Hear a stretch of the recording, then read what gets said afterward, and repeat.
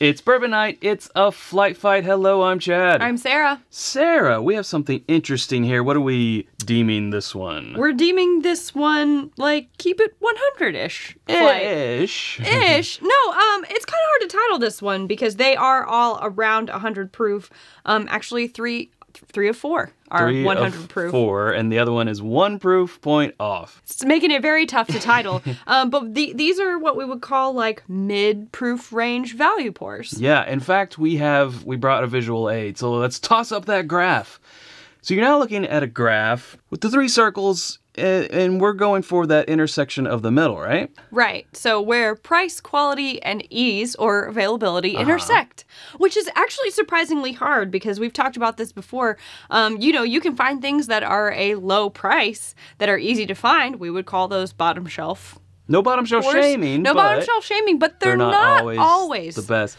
Or they're not the proof that you're wanting. They might be 80 proof, 90 proof, you know, hundreds, great proof. Right, and we can think of lots of things that are a decent price and high quality. Like, I would say, I think Elijah Craig Barrel Proof is a fair price and it's a great quality, but good luck finding that on the shelf. Obviously, with throwing that disclaimer, that varies. Some people are like, it's on the shelf right now. In our area, price may vary. Wish we could be in that area.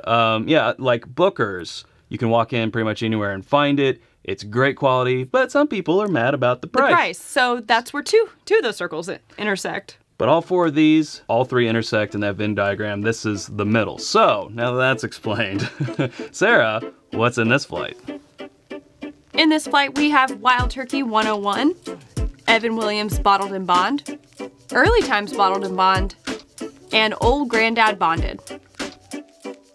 Okay, the other like little asterisk in there is the Early Times Bottled and Bond because it's not available everywhere. It came out in 2017, but it's getting released into more and more states, and I feel like it's on its way. It's becoming more available. Yes, to being a lot of places. Right. Let's talk about price real quick on these. We got $15 with the Evan Williams Bottled and Bond, 20. Couple 20s. Yeah, with the Turkey 101 and the Old Grandad Bonded. And again, this is just in our neck of the woods. Our neck of the woods. I don't know where things are. Give or take. I don't know. And then that liter, that Early Times is a liter, so if you adjust that to a 750 like the rest of these, it comes out at $18.75. But even still, $25 for the full liter is a value. Boom! All right, I love it. Let's get started with Bourbonnais. All right. Hello. Yum, yum, Hello. yum. Yum, yum, yum. Caramely goodness. Spicy. I'm sure everyone's sick of me saying Caramely. Caramely Goodness. Well, that's caramel is delicious. That's very bourbon of you. How very bourbon of you. But yeah, it's got some nice little sharp spice on it. There's like a graham cracker note in there too. You can tell that this is going to be, we know what these proofs are, but it's smelling like it's proof. Which is a good reflection of the Venn diagram. Yeah. I guess. Ooh, it smells good. Let's dive in. Yeah. Ooh. I wasn't ready for that bite. It's got some kick, right? It does have a little bit of kick, but it's also balanced by like a nice sweetness. I still get a bit of a graham cracker taste on there. Not the texture though, which I think could be bad with bourbon. Graham crackers can be dry. I don't want a graham cracker mouthfeel. No, I don't. It is starting to go down into the chest already. First pour, right off the bat, giving you that Kentucky hug. Medium finish, pretty good. A teeny tiny bit of nuttiness in there. I think it might be more like got almond, not a super nutty. But it's nut. It's there. Yeah, it's there. Not a super nut. That one's got a bit more of the toasted oak coming through. Yeah. Kind of chocolatey, silky. No, this one's more of like a strong like syrup. The oak is coming through. Yeah. A little stronger. Richer. In its own way. Yeah, richer. Yeah, I got more sweetness on A. Ooh. Okay. The char on that is really nice. The toasty oak comes through. It is richer and darker. I mean, they were both nice in their own ways, but a little drier, but not dry in a negative way. Dry can be negative for me on a bourbon, but this one's just a little drier, almost like... The first one was sweeter, too. Yeah, like a puff of a cigar, if you will. It's just, you know... I can see that. More like that. I think there is a little bit of a tobacco note on there, too. But a lot of it is just like a dark brown sugar, toasted oak, a little bit of smoke or cigar. I'll tell you what, I am continuously impressed by how these that are all under $25, how good these first two are. Yeah. It's under refreshing. Let's just say under 20. Well, let's just say under 20. Adjusting for 175. If you adjusted. You're really getting a even better value. That Early Times is also introducing size or quantity into our... What is a Venn diagram if there are four? I don't know. A 4 diagram. Well, I think that just goes into its value. I think so, too. The quantity. More perfumey, more floral. I'm only getting like a really, really faint floral note on this. I'm not getting much at all, actually. It's not speaking up. Right, it's a little more understated. It's muted. Yeah, not a whole lot to talk about nose-wise. Let's see what it's got. Super mellow. Very chill. Very chill. Easy to drink. Sweet. A little bit of sweet. Yeah, it does. It kind of lights up the side of your tongue, though. I got with visions, a little bit of heat. Sorry, I got visions of corn. Sugar plums dancing in your head? Well, corn dancing in my head. Not corn as in, let's all go to the lobby, let's all go to the lobby. No, not in like young, but just like sweetness. Corn, maybe more like corn syrup, you know? Yeah. Building heat with this one. It's not having as strong of a personality as A and B for me. Right. I think it'd be interesting to come back to and try it in a different order. Yeah. I can definitely tell that the quality's there. It's pretty balanced, pleasant, like I said, easy, mellow, laid back. So I guess it kind of just depends on what you're looking for. Another subtle a subtler nose. A more subtle. Now you got me. Now I can't. It's so subtle. Supposedly. Oh, jeez. I get a little bit of mustiness on this. And just like a faintest air of nuttiness. But it's off there in the distance. We left it behind the road about a mile back. It's in the wind. It's back there. It's in the wind. All right. I love it. How we get to Bourbon D and we're like, yeah, it's got a nose. Let's drink it. Right. We're just like, all right, I'm done, spitting out words. I'm done waxing poetically. Yeah, about the, I'm just ready to drink nosy notes. I just want to, I want to drink. Okay, this is different. It is. It's kind of dark. It's kind of dark. It's got, I think, maybe the most wood forward, most barrel forward. The finish. Hinging on bitter. Just about. I think it's a lot of that char. Yeah. That burnt. It doesn't go there. No, it doesn't. Don't you go there. Don't go there. Oh, no, you didn't. Let's not go there. Let me just get a sip of water. Oh, yeah. You take a sip, then you go back to the nose. You get more of that just deep or dark type of... I'm going to try this trick that I learned. What is with this hair? Oh, it was a fuzz. I was like, what in the world? Here. Science. This show is all about science today. Whoa. If you haven't tried that, you need to try that. It's crazy. It's really cool. Super barrel forward. Super oaky. A little bit of nuttiness, but this one's more like peanut cashew. Second sip, I like it a lot more. This is one, coming off of Bourbon C, may have been a little bit of a really what? juxtaposition. Yeah. But second sip, acclimated to it, I'm like, oh, okay. I see what you're putting down. I'm picking up. The proof is coming through on this one a lot, too. For sure. Which is hard to believe if you had just given me Bourbon C and Bourbon D together and said, hey, tell me what you think about these. What are they? I would not have put them close to each other in proof. Now, I probably wouldn't have put them more than 10 proof points apart, but I probably would have put C around 90-ish, and I probably would have put D around 100. Agreed. Okay, well, we've gone through them once. If you're, if you're a regular here, you know what we do. We do them twice because things change in round 2. So we're going to take a little break, cover these up, go let our palates reset, and then come back and do it. But before we do that, we want to tell you about whiskyambitions.com. Hey, look, it's where you can get both of these t-shirts, available on whiskyambitions.com. The Glencairns that we're drinking from, our water glasses, we have rocks glasses, challenge coins, and always more coming soon. That's whiskyambitions.com. You can become a patron at patreon.com/itsbourbonnight and join in our community and conversation. We've got patron-only podcasts. We've got another round with Chad and Sarah where we talk a little bit after the show, which is so fun because usually that's when we've had all the bourbons. Yeah. And more stuff coming all the time, inside scoops and whatnot. Yes. All right. We're going to go take a little break. See you in a minute. All right, and we're back, nice and refreshed. Oh, I feel ready to go. How about you, Sarah? I feel hydrated. Woo! Okay, let's do it again. Start again. The flight's so nice, we're doing it twice. Oh, I thought you were gonna keep going up. I was like, oh, how far can he go? I like this nose more now, coming back after having the other three. It has almost like a chocolate-filled, like the chocolates that come with the cherry cream on the inside. Yeah. Oh, but he doesn't like that. Okay. Well, pardon me. I like the ones with coconut. Me too. Is that why I can never find the ones with coconut? What's that? It's good. Ooh, yeah. I like the spice level on this one. Yeah, it's got a nice spice. It's got, again, I just like the caramely flavor that's on there. Finish is nice. Warms you right up.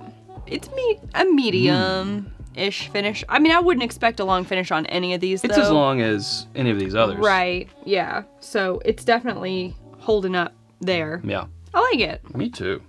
Oh, I almost get like a butterscotch note. You said, did you say musty first time? No, that was on Bourbon D. Okay. Because this sort of has a little bit of a trapped type of... I think I said toasted oak, and I don't remember what else. But I'm still getting that, but I'm also getting a little bit of a butterscotch note.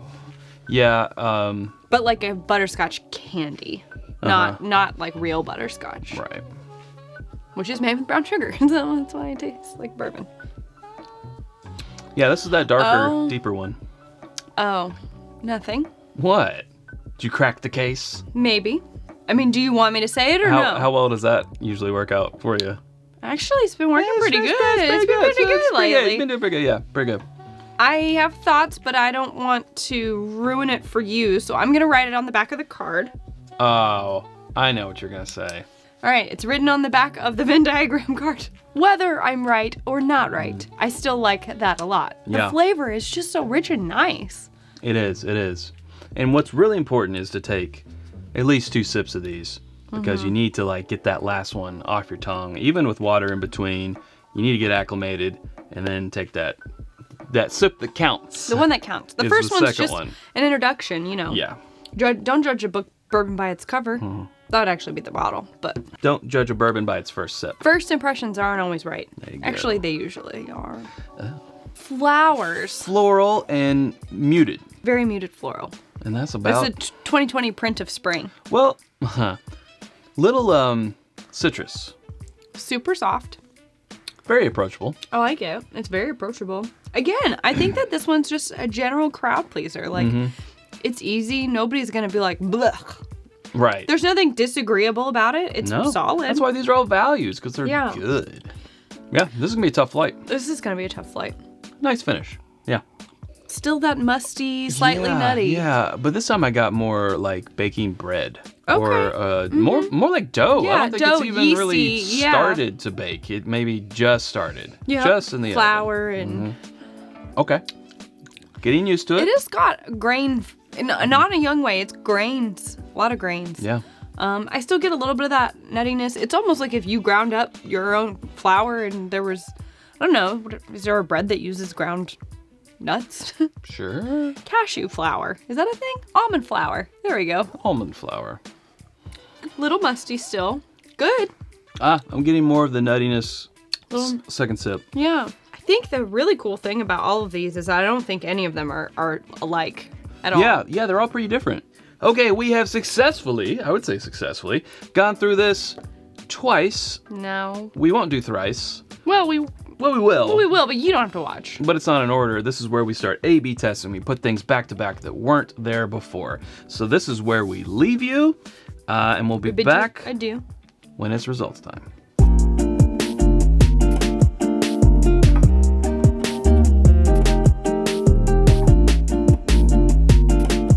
You know what time it is, Sarah? It's results time.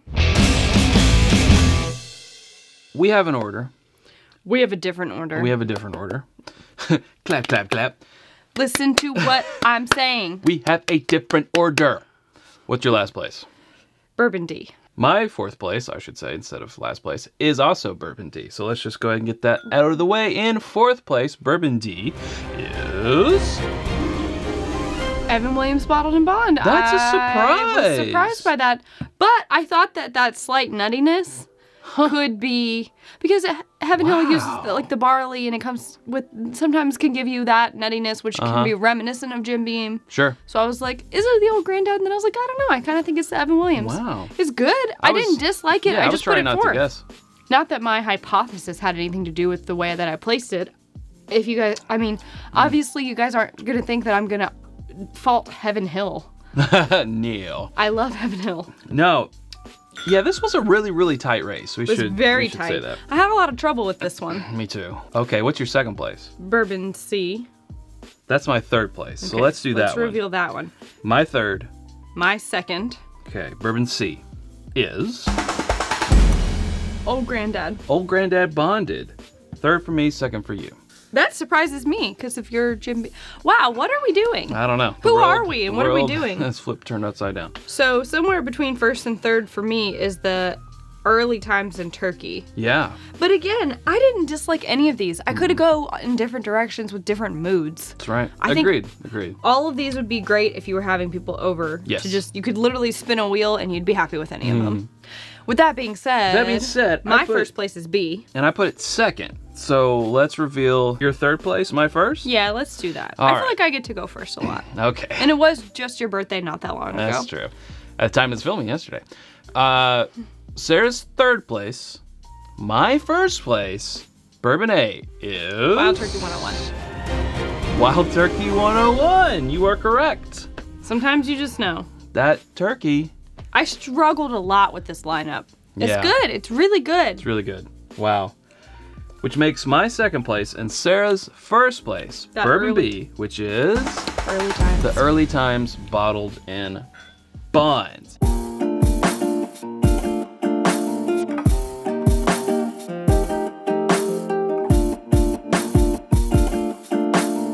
And wait for it. Yes, she guessed Did it. I? Early Times. I guessed it. It was that Brown Foreman profile. But that it slight. almost got by me. It wasn't And until the second round. It that wasn't until revealed the itself. second round that it It's true. revealed itself to me. true. And it wasn't because I was looking for it. I was like thinking about how much I really liked Bourbon B because it had those like dark, brown, sugary, Yeah. oaky notes to it, and it was so good. Yep. And then I was like, it dawned on me. This is Brown Foreman. Brown Foreman. Not that that goes into any of the thought process of deciding. Again, but, yeah. if I was that kind of person, I would obviously have put the Evan Williams Bottled in Bond first to continue the theory that I just am obsessed with Heaven Hill. There you go. And I would have put Old Granddad. Well, but that Turkey 101. But though. Turkey 101. But also Evan Williams Bottled in Bond. Yeah, so. But it's also just- the Early Times it's was just so the good. whole thing. It's a whole thing. We should also say that we picked a lot of these bourbons because of our Early Times Bottled in Bond uncorking that right. we did at the time of this filming a week before. And a lot of the comments were, would you pick this or Wild Turkey 101? Would you pick this or Evan Williams Bottled in Bond? Would you pick this or Old Granddad? So the answer is, it depends on which one of us that you ask. And it depends on, honestly, if you're having them probably the all day. at once. Yeah. I think that if we did this again in a week, I might pick something different for first. Not intentionally. Right. Just they're all good. They're all so quality. Yeah, so there you go. Wow, fun times. All these, again, under $20 mostly, depending on where you are. Literally strong contenders here. Treat yourself and go buy all 4 of them. yourself. And then you Yeah, decide. exactly. You get 4 bottles for the price of 1 fancy bottle. Ooh, I like that. Hey, if you're new to the channel and haven't subscribed already, you can click right up here to do so. There's also suggestions of other videos that you can click down here. We hope to see you Suggestions. over there in those. Thanks, Sarah. Thanks, Chad. Okay, until next time, drink more bourbon.